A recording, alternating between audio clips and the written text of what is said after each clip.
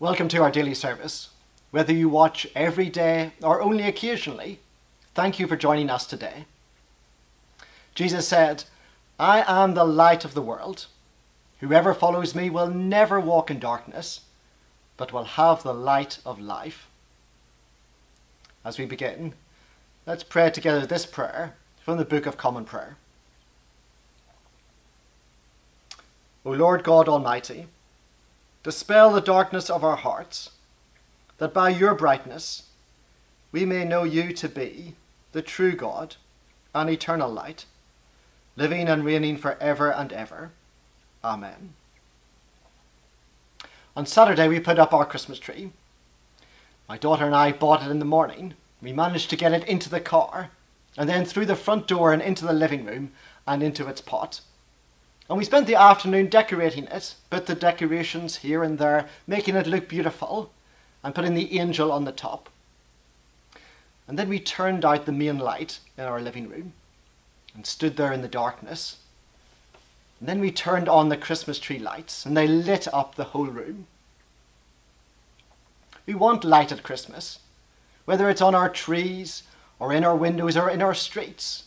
We want to dispel the darkness, not just physically, but the darkness of gloom and despair and worry. There's been so much of that this year. And there was plenty of it in Isaiah's time too. This week we're looking at Isaiah chapter 9. But back in chapter 8 and verse 22, Isaiah describes God's people like this. They will see only distress and darkness and fearful gloom, and they will be thrust into outer darkness. Why? Because the nation was engulfed in a huge political crisis. King Ahaz had refused to trust God, and as a result the Assyrians had invaded the land. All that lay ahead was death and despair and darkness. There was no bright future. And yet into these dark days, Isaiah promises that a new day will dawn. Let's read together Isaiah chapter 9 and verse 2. The people walking in darkness have seen a great light, and those living in the land of deep darkness, a light has dawned. Isaiah says a great light will shine. The land will be flooded with light. Yes, the current darkness is true and real, but it's not the whole truth and reality. The future is bright. God's people will see everything in a new light. And although Isaiah was writing these words centuries ago, he was writing them for us. Because what does God promise us if it isn't a bright future? And a future that's begun, that we're a part of already. The light has dawned. Jesus, the light of the world, has come. And through the good news of the gospel, we see God's light. The light of God's salvation is shining upon us. And by it, we see everything in a new light. So what about you? What do you need to see differently now that the lights are on? Maybe as you look ahead to next year, all you can see is economic uncertainty. It's easy to walk in darkness, to be full of fear and worry and frustration. Will I be able to make ends meet? What might happen to my pension? The darkness is real. Our fears are understandable. But the light has dawned. As God's people, we see everything in a new light. Our ultimate confidence is not in politicians or markets or in our credit cards. Our bank balance does not determine who we really are. Our trust is in God. Being in Christ shapes how we see ourselves and others. Maybe you're feeling lonely, struggling for purpose. Your Christmas plans have changed dramatically. You see friends and family less often. You're tired of Zoom. The darkness is real. Our fears are understandable. But the light has dawned. As God's people, we see everything in a new light. Maybe God is using this time to draw you closer to him, or to teach you to pray to him and call out to him. Maybe this is an opportunity to receive the help you need, or to reach out to one or two people and to bring hope to them. C.S. Lewis, the Christian writer, wrote these words: "I believe in Christianity as I believe that the sun has risen, not only because I see it, but because by it I see everything else." God's gift to us is his salvation, his gospel light shining into our lives. So what do you need to see differently now that the lights are on? We're going to thank God for his light and for all his other blessings to us. So let's join in this prayer together. Gracious God, we humbly thank you for all your gifts so freely given to us, for light and life, for health and safety, for power to work, leisure to rest, and for all that is beautiful in creation and human life. But above all, we praise you for our Saviour Jesus Christ, for his death and resurrection, for the gift of your Spirit, and for the hope of the future in your kingdom of light. Fill our hearts with all joy and peace in believing. Through Jesus Christ our Lord. Amen. A prayer for the media. Merciful God, we pray for the media in our country and throughout the world. Thank you for the technology that enables us to be connected with so many people and places. Please direct those who speak where many listen, those who write what many read, those who influence what many see, that they may do their part in promoting truth, peace and justice. Strengthen them to speak out against all that is evil and to celebrate the good, working with honesty, integrity and wisdom for the good order of society. And loving Lord, we pray for ourselves as consumers of media. Help us find the most helpful information to equip us to be good neighbours.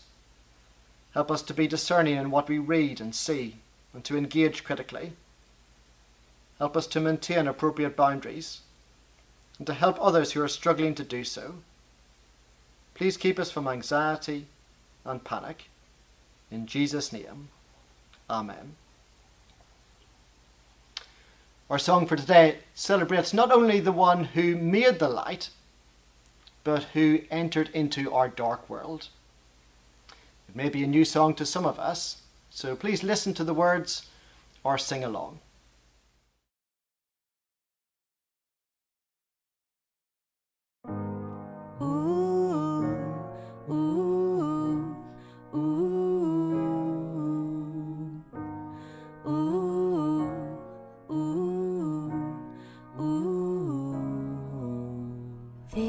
Once a child, a son born long ago, in Bethlehem's dark cold night. A promise for the world, his birth was long foretold, a baby born to swallow death. Oh, Bethlehem, a prophet told, from your streets will rise the ruler of all time. Oh, Bethlehem, our King you hold, for the Maker of the world is made a child. Oh, the Maker of the world is made a child.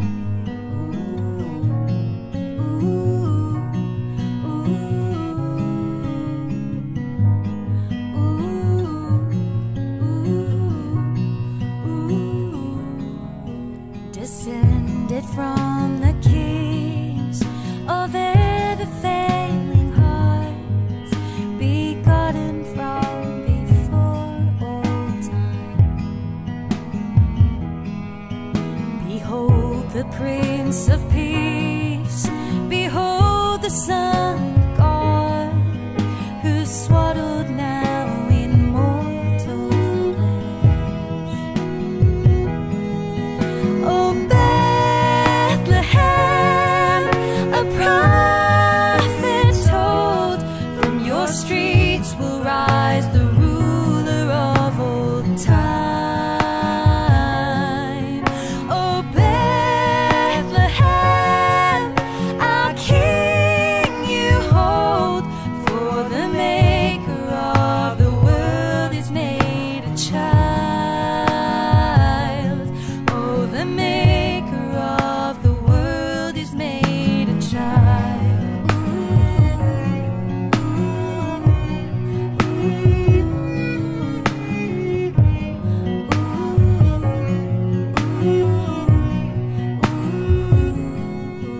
The one who breathed out stars now draws a shaking breath.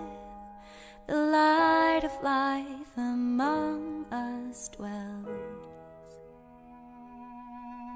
Oh, hear the darkness quake as angels all proclaim the glory of Emmanuel.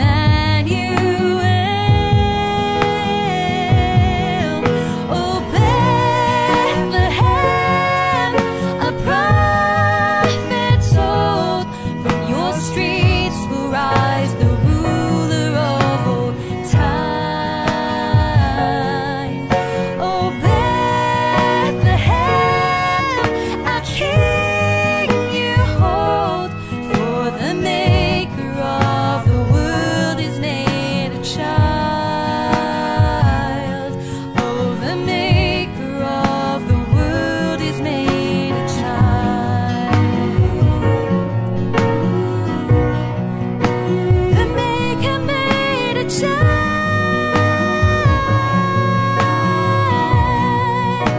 The Maker made a child.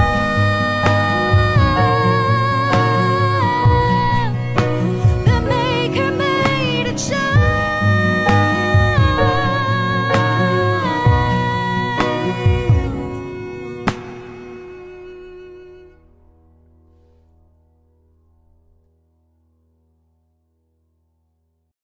Thank you for joining us today. As we go, let's pray our opening prayer again.